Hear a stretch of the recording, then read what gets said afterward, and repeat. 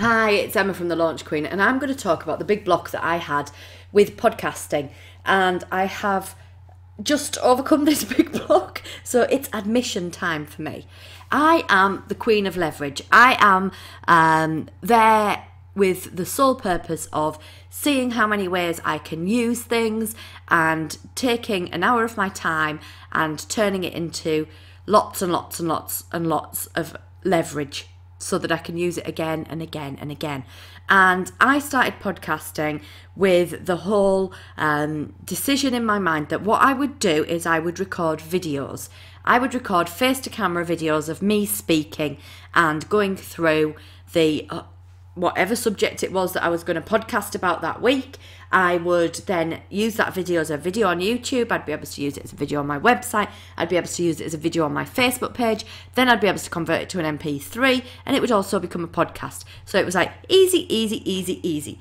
But actually what it ended up doing is it ended up putting a block in my way, because then I couldn't record podcasts until my hair was right, the lighting was right, the makeup was on, yada, yada, yada. So that then there was a big block in my way that I could only record podcasts when the circumstances were right, when the right things were in place, when I had everything lined up and ready to do it. I'd set up my video, I'd set up my lighting, I'd set up my hair, I'd set up my face, and I was ready to do a face to camera. And that really, really, really blocked me. That stopped me dead in my tracks. That meant that I only recorded 1-2 days a week, and it was that whole, well, once the camera's out, I'll do as many as I possibly can, and I'll do lots and lots and lots all together. Whereas I gave myself a little bit of a break this week, and I said, do you know what? My crowd know who I am. You know, a lot of them know who I am. I can continue to regularly do face-to-camera teachings, videos. I do them within my groups, so I do face-to-camera training sessions, I do face-to-camera little snippet videos. You know, there's an awful lot I can do on a face-to-camera basis that continues to let people get to know me a bit more, get to see me, see my mannerisms, and start to connect with me on a human level, because people like to see who it is that they're speaking to. People like to see who it is that is the face behind the voice, or the face behind the brand. But I also gave myself a break and said, do you know what?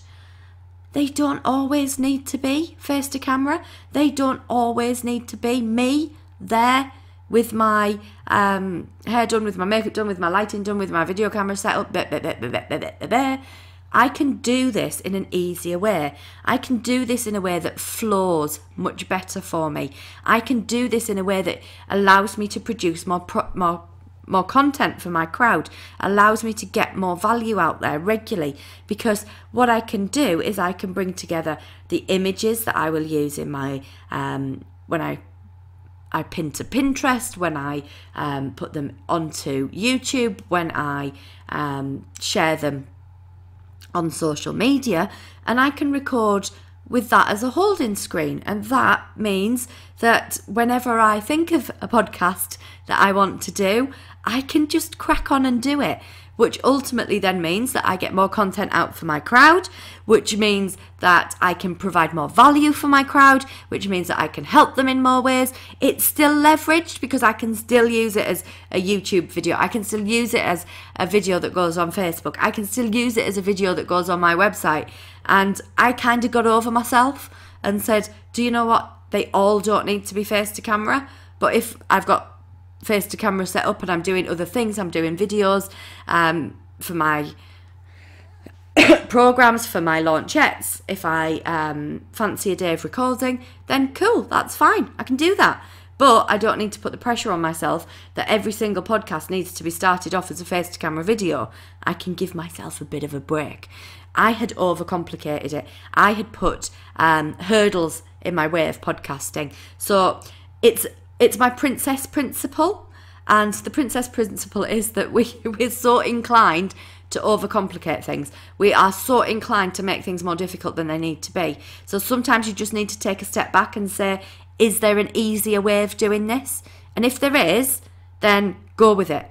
Easy isn't you bottling it. It isn't you saying, okay, well, I can't do it that way, so I'll have to do it the easy way. The easy way often provides you with much more flow. It often provides you with the ability to get more information out there.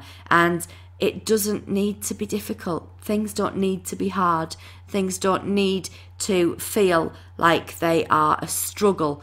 The easy way is always the best way in most circumstances. There's not a lot of circumstances that I can think of where the easy way isn't the best way. So sometimes you have just got to think of things from a different direction. You've just got to zoom out a little bit and think, what is an easy way for me to resolve this? How can I take this this area that I'm stuck in, this area that feels less organic, this area that feels like it's a little bit blocked?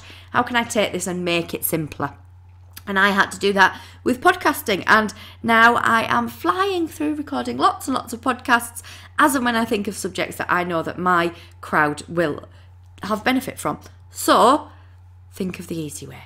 Have a great day and I'll speak to you soon. Bye for now.